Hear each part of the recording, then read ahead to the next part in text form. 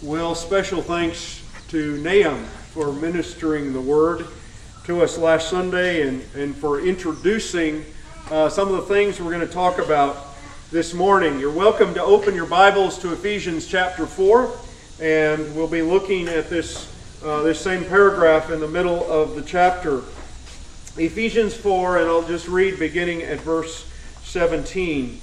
So this I say and affirm together with the Lord, that you walk no longer just as the Gentiles also walk, in the futility of their mind, being darkened in their understanding, excluded from the life of God because of the ignorance that is in them, because of the hardness of their heart.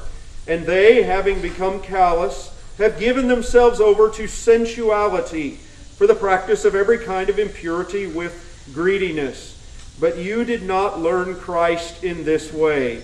If indeed you have heard him and have been taught in him, just as truth is in Jesus, that in reference to your former manner of life, you lay aside the old self, which is being corrupted in accordance with the lust of deceit, and that you be renewed in the spirit of your mind, and put on the new self, which in the likeness of God has been created in righteousness and holiness of the truth. Amen. The overall theme of these verses is a call to holiness. It's a call to Christians to pursue sanctification, to become more and more like the Lord Jesus Christ. The Ephesians are first reminded in verses 17 through 19 of how bad they used to be back when they were lost in their sins, the futility of their mind, darkened in their understanding, excluded from God's light because of ignorance within them, because of the hardness of their heart. They were callous. They were given to sensuality, to every kind of impurity with greediness. It's a bad picture, but things change, doesn't they? Things change. You get to the next verse, verse 20, and it begins with the word but. But what happened? But Christ came. Christ came on the scene. But, he says, you have not so learned Christ. Something fundamental had happened. And then in verse 21, he expands on that thought of what's involved in learning Christ, hearing him, being taught in him, knowing that truth is in Jesus. And when that happens, then there are big changes in a person's life. The next verses 22 to 24 about these changes, of how it's so dramatic that it's like your old self has been taken off and you put on a whole new self now as a believer. Well, I originally thought I could cover all these verses in one message, but this thing of learning Christ in verses 20 and 21 just came alive to me this week in such a way that I just want to talk about that today. So verse 20, but you did not learn Christ in this way, if indeed you have heard him and have been taught in him, just as truth is in Jesus. There are four phrases in these two verses: learn Christ, heard him, taught in him, truth is in Jesus. There are four simple phrases. Do you know what they mean? Do you really know what they mean? You might think you know, but I think this truth goes deeper than what we think as we read across the top of the words. There's some profound stuff here. And so in order to try to bring out the teaching clearly, I want to break it down into 5 observations, 5 statements that we can get from these two verses. The first one is simply this, that salvation involves a learning process. Salvation involves a learning process. When Paul describes the Ephesians being saved, he describes it with these words: you learned Christ. You learned Christ. You learned something. In other words, becoming a Christian involves some learning. It involves getting some knowledge, getting some information, some truth. It is not enough to say, well, I felt certain feelings, or I had this kind of mysterious spiritual experience, or I just, felt real happy or something, and say, that's my testimony. No, I hope you did feel a lot of great feelings when you got saved, but that's not your testimony. That's Christianity is not just that you felt a feeling or had an experience. There's content to it. There's something you learned. There is facts. There is truth that came home to you that you laid hold of. Somebody brought you the gospel. Somehow you heard truth about the Lord Jesus, and you embraced that truth with arms of faith at some point, and these facts about God, about Christ, about salvation, about heaven and hell, and holiness and sin and eternity and the cross and the resurrection. You learned some things when you got saved. You learned some new stuff. You embraced it. You entrusted your soul to that Christ whom you had learned about. The Lord Jesus said in John 5, He said, "He who hears my word and believes Him who sent me has eternal life and does not come into judgment, is passed out of death into life." He says, did you catch that? He says, "Who hears my word and believes Him who sent me."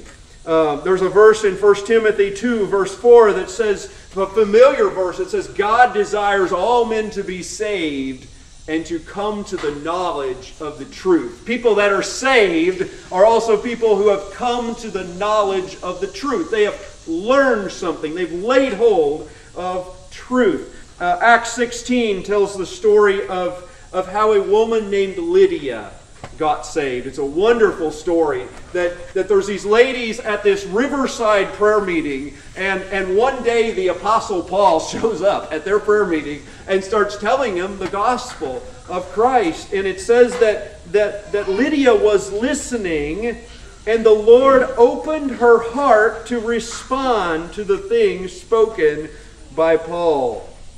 So she heard it. She heard stuff she'd never heard before about Jesus, probably. She heard it, she received it, she believed it, and she responded to the word, and she was saved that day. That's what happened. She began to learn Christ. She became convinced that this Jesus that Paul spoke of, he is the greatest person imaginable, that He is a Savior for sinners, that He is worthy of me surrendering everything in my life to Him and serving Him with all that I have from now on. Lydia began to learn Christ that day, but she didn't know everything, did she? She didn't know everything about Jesus that day. Her understanding of Christ that day was probably fairly small. Her theology was probably fairly confused still that day. But it was the beginning, you see, the beginning of a lifetime of learning Christ. When you're saved, you begin to learn Christ, but you go on learning Him better and better. Well, it's the same way with these new Christians that are being baptized next week. They already have learned Christ. They know a lot of gospel truth. There was a lot of truth in these testimonies today. And so they understand that Jesus died for their sins and rose again in victory on their behalf. They understand many gospel realities. They've learned Christ, but they're going to go on learning Christ from this day forward for the rest of their lives on earth and for all eternity. They're going to keep on learning Christ. And what a grand adventure this is. What an adventure it is to be the people who get to learn Christ for forever. At first when you're saved, it's like it's all brand new information, right? It's like every time you open your Bible as a new Christian, it's like there's just new stuff in here. There's all these things, these Bible verses you didn't even know were in there.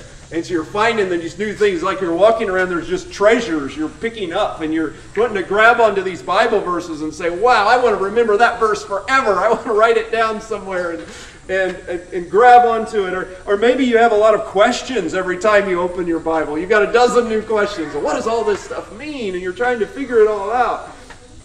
That's how it is at first, but over time, it seems like you have fewer new questions, and the process of learning Christ shifts a little bit from hearing stuff brand new for the first time until it's more like you're learning how to apply and experience and live out the things you already kind of know, the things you're already kind of familiar with. Bible verses that you've actually known for years suddenly become alive to you and become a part of your life, and you learn how to actually walk in the light of that Scripture that was familiar for some time. So, I've been a Christian now for about 37 years, and I am still learning Christ.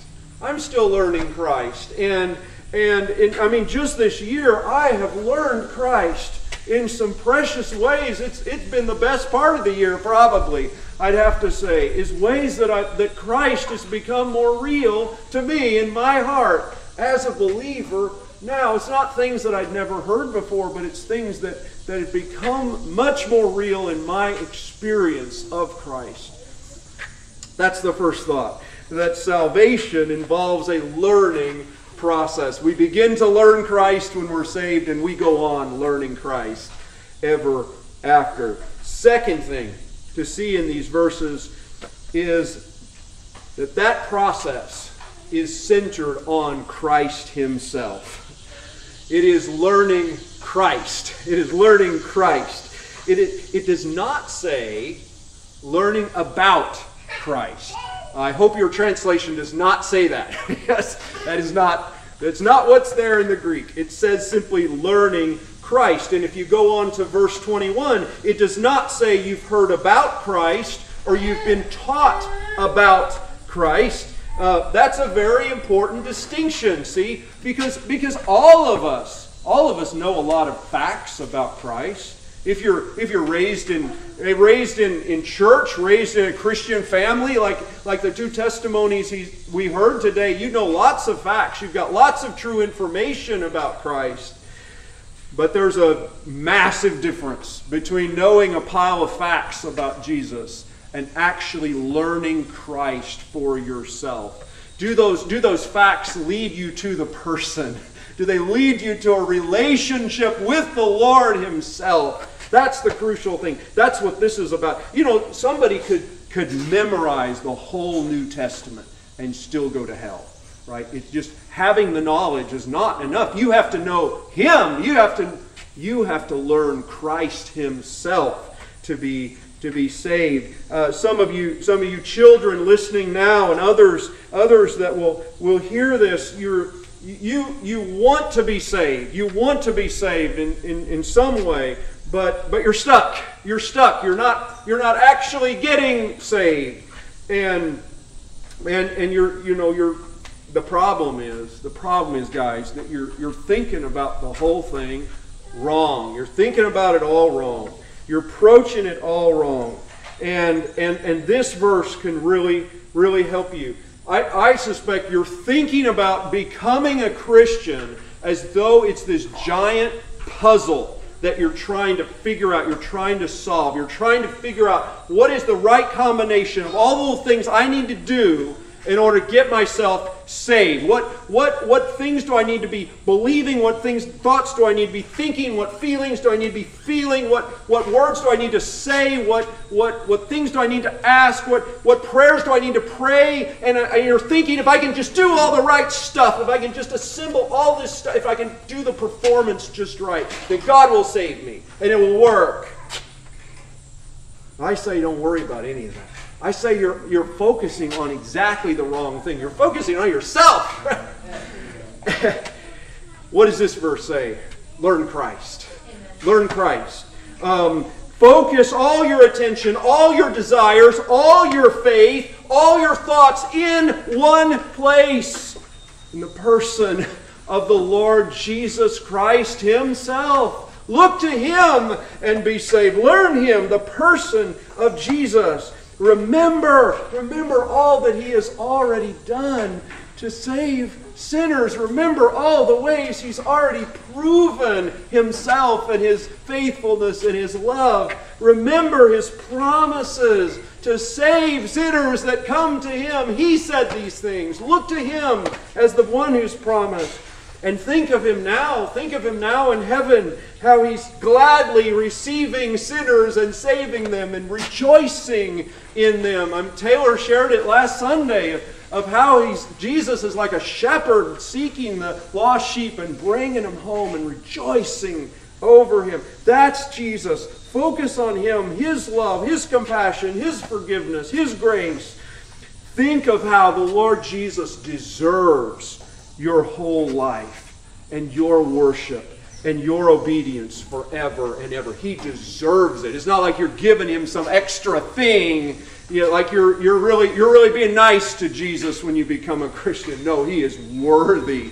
He is worthy of our lives and our love and our affection and our service forever and ever. And what a great privilege it is to be able to follow Jesus and know Jesus and walk with Jesus and to say Jesus is my King, Jesus is my Lord, the one that I serve, and to keep following him all the way to heaven. If you will learn Christ, dear friends, you will be saved. And you'll be saved fast, because when you focus on the Lord Jesus, that's when your faith grows. It's by looking to him. It's by seeing how wonderful he is. When you put all the focus on yourself and your experience, you're just going to get tangled in knots. You're just going to get confused. But when you look to him and see that he is a Savior, when you see that he's the one that's made all these promises and he's the one that desires to save, that's when your faith explodes. 3 weeks ago, I preached about this same thought about Christ being ready and eager to save anybody that comes to him, and repentance and faith. And I said, hey, if you guys don't get saved today, it's not going to be Jesus' fault. And Sherman here, I think he heard that and he just believed it, and he went to Christ that day, and Christ saved him. Just like I said, just like Jesus said he would do. And then German said last week, it's all so simple. It's all so simple. Why didn't I get saved 4 years ago? Right? You heard him say that. And that's how, it wasn't any big puzzle. There wasn't any dark mystery, some magic combination to figure out. It was just go to Christ and believe what he says. Take him in his word, and you'll be saved. Just learn Christ, in other words, and he will save you. The verse I know I quoted 3 weeks ago was from Matthew 11, where Jesus says, "Come to me, all who are weary and heavy laden, and I will give you rest. Take my yoke upon you and learn from me." There's our word. Learn from me. Learn Christ. For I am gentle and humble in heart, and you'll find rest for your souls. So, Christ is at the center of things when you get saved, but Christ had better stay at the center of things forever after. Christ had better stay at the center of your theology, or your theology is going to get unbalanced and you're going to get in trouble in the future. Look at the end of verse 21 here. It says, "Just as truth is in Jesus." Where's the truth? It's in Jesus. Now, the concept of truth, that's a really big concept. Truth includes a whole lot of stuff, right? But all the biggest truths, without any question, are all centered in the same place. They all rest in the same place, in the same person of the Lord Jesus. How do you know? How do you know any of the big truths of life?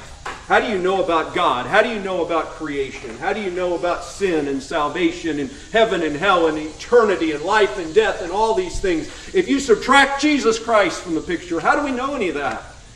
Well, we know them because they all come to rest in the Lord. Truth is in Jesus. It's all centered in the person of Christ himself. Jesus is the one who says in John 14, what? I am the way, I am the truth, and I am the life. Truth is in him. He says, nobody comes to the Father but through me. How about this in John 8?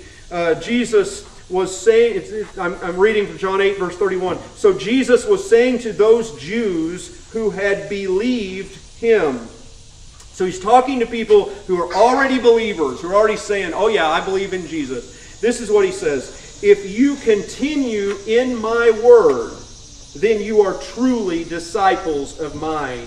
And you will know the truth, and the truth will make you free. It says if okay, you're believers, that's great. Now you need to continue on. Continue in what? Continue in my word. Continue in my truth. And you'll know the truth, and the truth will make you free. The truth is in Jesus. In other words, it's continuing on in his truth. Colossians chapter 2 and verse 3, it says that in Christ himself, in him are hid all the treasures of wisdom and knowledge. Where do we get wisdom and knowledge? Where's it all centered? It's centered in the person of Christ himself. You know, the Bible has a lot of pages. There's a lot of pages. It talks about a lot of different stuff along the way. But the heart of the whole thing, the story of the whole book is one story, isn't it? It's telling us about the Lord Jesus Christ. It's Christ and him crucified. It's Christ as the Redeemer for humanity. He's the story of the whole Bible. And so we've got to keep him in the center. We've got to keep learning Christ as the center of all truth. And it's particularly Jesus, the historical person, Jesus of Nazareth, Jesus who was born as a baby in Bethlehem to a virgin mother, Jesus who grew up in Nazareth working as a carpenter, Jesus who ministered in the dusty roads of Galilee and Judea, Jesus who taught about God, who healed the sick and did so much good, Jesus who went to the cross, crucified as a sacrifice for our sins, resurrected in victory. Those are the greatest facts of all human history. They all center around Jesus. That's the center of the whole thing, the whole story. And with this precious person, all truth ultimately rests. Truth is in Jesus, beloved. And we never get beyond this, or we shouldn't get beyond this, the centrality of Jesus in all the truth that we learn. As I go on, you guys know I like theology. I read big books with big words sometimes, and I enjoy that. But as I go on in the Christian life, I have less and less enthusiasm for a kind of intellectual, theoretical sort of Calvinism that just gets off in the weeds and argues about minutia, but is not excited about Jesus himself. Is not thrilled with the Lord of glory, that where nobody weeps over Christ and nobody shouts about Christ, and it's just moving words around on a page. No, truth is in Jesus, beloved. If the truth you're learning doesn't make you love Jesus more or worship Jesus better, then it's probably not doing you much good. Truth is in Jesus. So, two things. Salvation involves a learning process, and that learning process is centered in Christ himself. The third thing we see here is that learning Christ should motivate us to holiness. Learning Christ should motivate you toward holiness. That is the whole point of this paragraph. That's the whole context here.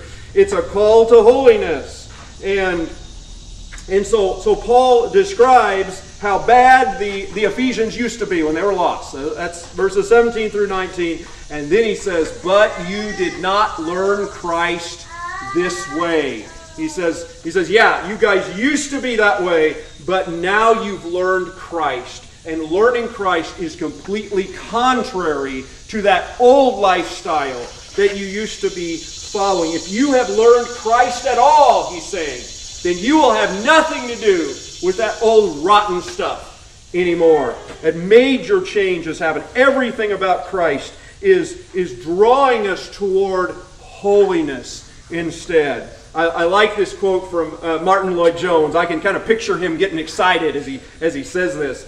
He says, "I will put it as a challenge. I defy any person to give me a single detail about the life of the Lord Jesus Christ, His coming, His living, His actions, His teaching, His dying, His rising again, His sending the Spirit, which does not inevitably and as it were automatically direct attention to holiness." And he's right. I mean, everything you think about connected with Jesus is holiness. It's purity. He's drawing us. He's calling us to be like Himself. He's giving us the perfect example of everything. And so let me ask just a really practical question. When we think about just fighting against remaining sin in our life, when we think about resisting temptation and being strong against sin and so on, do you think about this? Do you think about this at all? Do you think about how meditating truth about the Lord Jesus Christ Himself gives you great power over sin and great incentive toward holiness? And you realize, just like it says, that we did not learn Christ this way. We've learned a Christ who is holy and calls us to holiness. And the more excited we are about Jesus, the less pull we feel from the temptations that come at us. There's real power in this.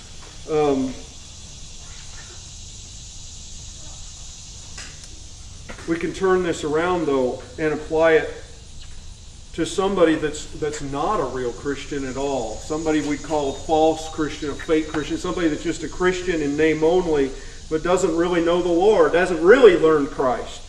If a person says that they're saved, but they're still sinning like a lost person, and making no attempt to flee from sin and pursue holiness at all, then the conclusion that these verses point to, the conclusion is, hey, you haven't learned Christ yet.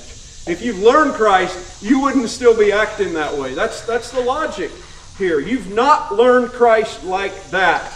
And so the conclusion is, well, then they're not saved. They've not learned Christ at all. And this is stated explicitly in Scripture. 1 John 2, verse 4 says, "The one who says, I have come to know Him, and does not keep His commandments, is a liar, and the truth is not in him." So you can say all the right stuff, but if you don't care about holiness, if you don't care about obeying the Lord, he says, no, you're a liar. It's not true. In contrast, though, a real Christian hates sin and struggles against it. I think Evangeline said that in her testimony, and that's so true. I mean, real Christians can fall short. They can fall often. They can fall really badly and shamefully. They can go through really rough stretches. They can have gigantic blind spots of things that they're messing up again and again. But the general direction of their lives is away from sin and toward righteousness. It's toward becoming like Jesus. That's what their heart desires. That's where you ought to be able to see some growth, see some progress over time. The Christian is becoming more like Jesus, thinking more like Jesus, feeling more like Jesus, having priorities and values more like Jesus, having faith and beliefs more like Jesus, making decisions more like Jesus would, and daily behavior that would be more like Christ. Move on to a fourth thing. The third one was that it motivates us to holiness when we learn Christ.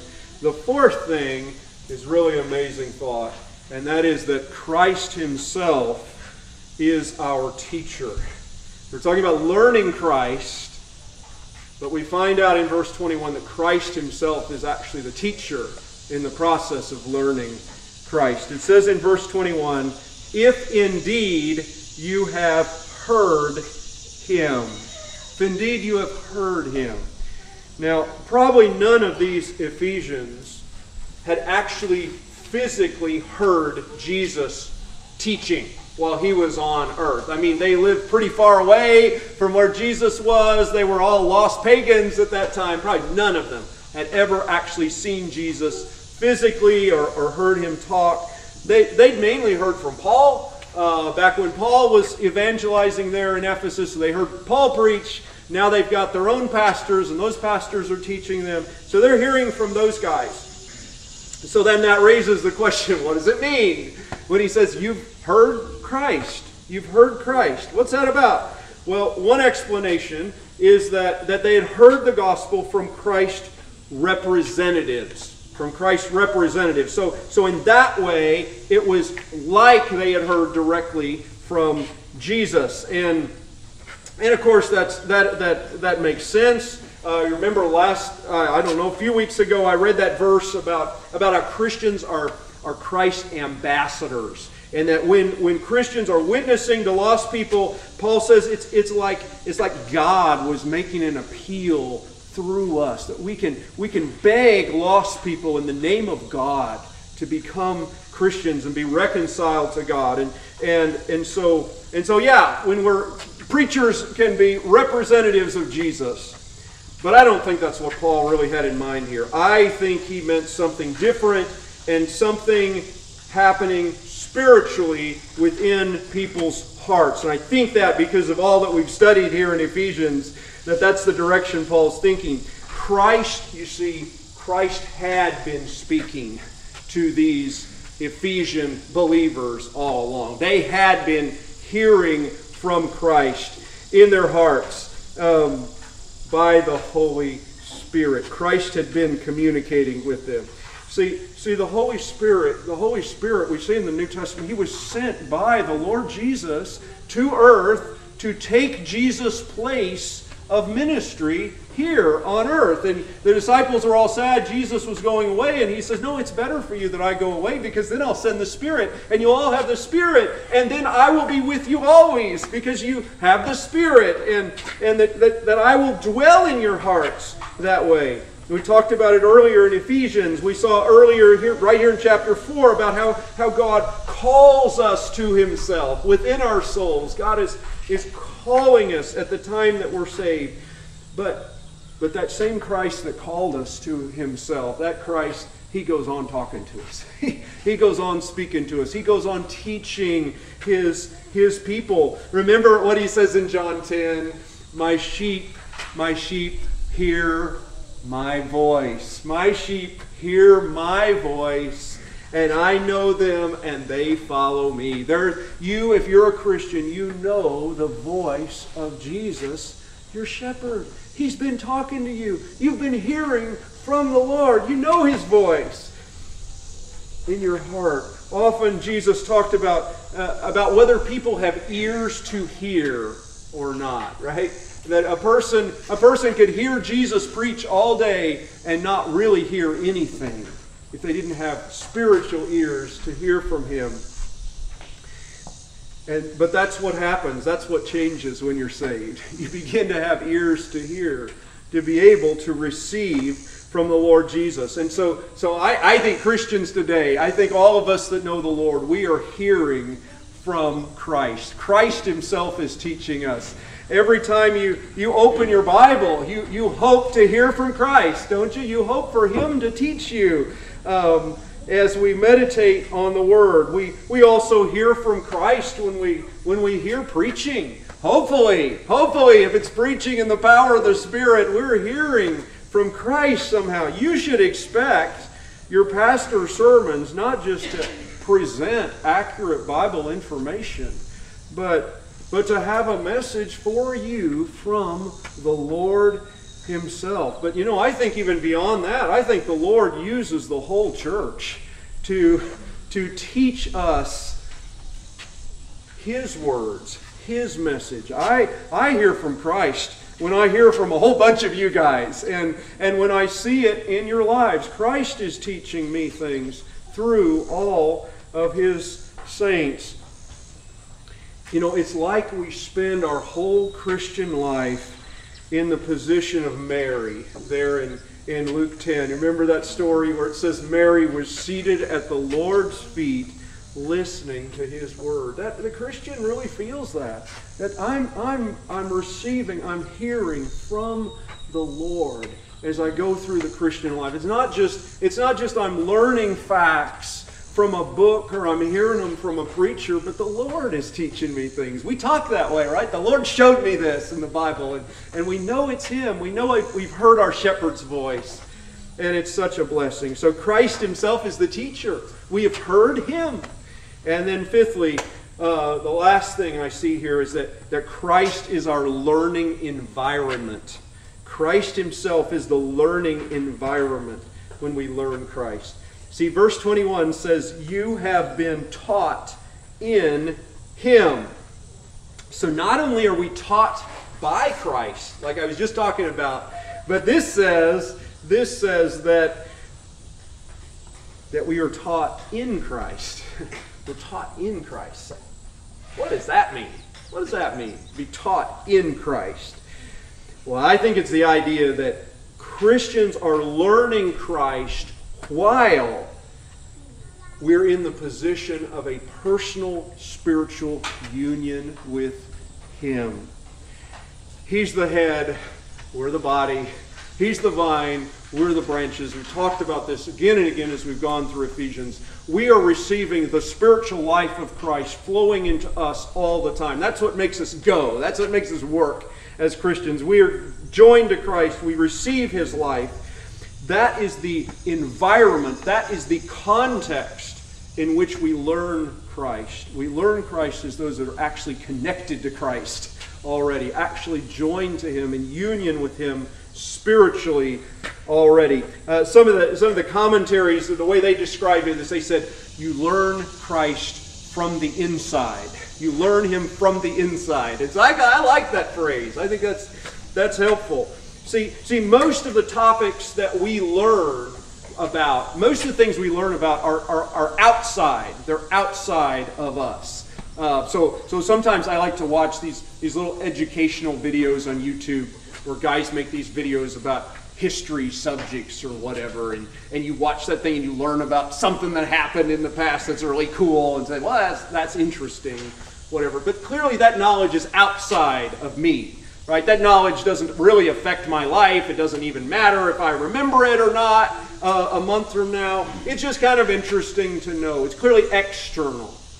But when you are learning Christ as a Christian, you're learning from the inside. You're learning about things that directly affect you, that directly change you, because you are connected to Jesus yourself. You are receiving His very spiritual life in your soul all the time.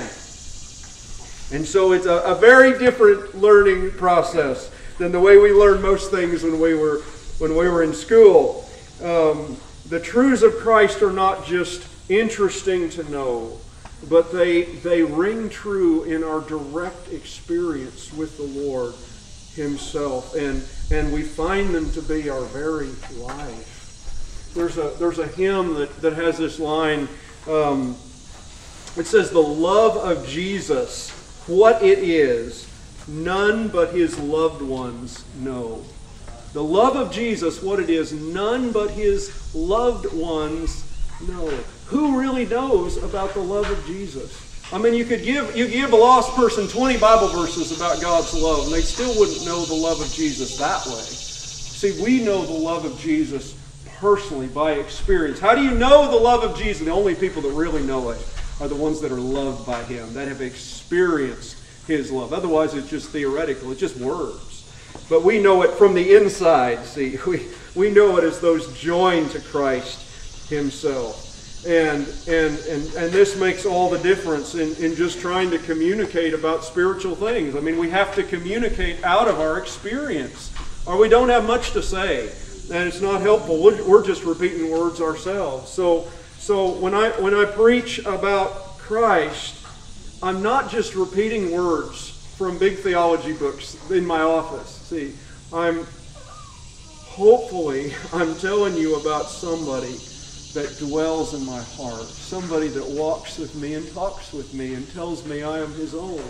You see, we experience these things. We learn of Christ because Christ is in us and we are in him. And he's making himself real to us in a direct, personal way. There's a neat Bible verse about this in 1 John chapter 5 and verse 20. It says, And we know that the Son of God has come and has given us understanding so that we may know him who is true. So it's about how do we know that spiritual things are really true. He says, well, we know this, and then he goes on to say, and we are in him who is true, in his Son, Jesus Christ. It's the same idea. How do we know spiritual truth about Christ? It's because we're actually in Christ ourselves as believers. And we know from the inside, we know from experience that this is real. So, learning Christ. That's our theme for today. 5 things. We talked about how salvation involves a learning process. You're learning something. You start out as a brand new Christian learning the gospel. You go on the rest of your life learning more and more of Christ. And it's a grand adventure. The second thing is just an emphasis that it is centered on Christ himself. It's not just theology in general that you learn, but particularly it is centered on the person of Jesus. Learning him, knowing him. And so for the lost person, I said learn Christ. Focus on Christ. If you're wanting to become a Christian, just put all your effort, all your faith upon the person of Jesus. For the mature Christian, same story. If you want to grow in the Lord, put all your emphasis on Christ. See how all truth connects to Christ. And that'll help you. The third thing, the third finger we talked about is how learning Christ motivates our holiness. Now that's the context of the whole passage, that we've not learned Christ in the way of sin, but learned Christ in the way of righteousness. The more we know Jesus, the more we'll want to be righteous like Jesus is. Fourthly, that Christ himself is our teacher. We're sheep hearing our shepherd's voice. He hears us and teaches us. Now, he uses lots of people to do that, but ultimately it's his voice that actually helps us and it helps us to grow in our knowledge of him. And then the fifth is this thought that Christ himself is also our learning environment, that we learn Christ from the inside because we are in him and he is in us. So it's like every Christian's in school. It's in school. Some of us are done with school. Some of us have gone to a lot of school and really hoping we're done with school. Some of you guys are younger. You've got a lot of school ahead of you. But I'm telling you, if you're a Christian, you are in school. You're in school forever.